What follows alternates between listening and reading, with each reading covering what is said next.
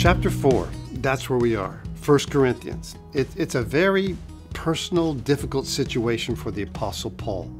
The people of the congregation, those in Corinth, well, they look down on Paul, that he's not an original apostle, and questioned his authority.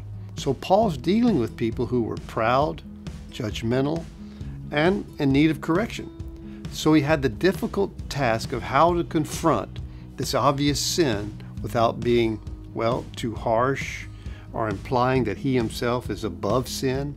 How to get people to conform their lives to the gospel when they think too highly of themselves. The word is used, puffed up. So Paul knows he must trust in the Lord's Spirit and the truth of God's word to work in their lives. He reminds them in verse 1 that we're stewards and servants of the mysteries of God, and we're required to be found, well, faithful.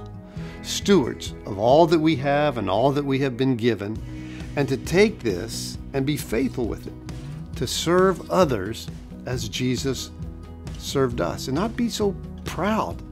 Servants, we're called to serve, not be proud and overbearing, and to be faithful with the truth that God has, well, given to us by His Spirit and through His Word. So listen to what it says.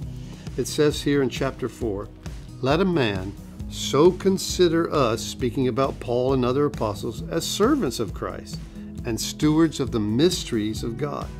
And it's required of a steward that one be found faithful. As Paul deals with their pride and they're questioning his authority, he says, hey, basically, we're all servants and we're all just stewards over what God has given us. And he says, and with that, be found faithful.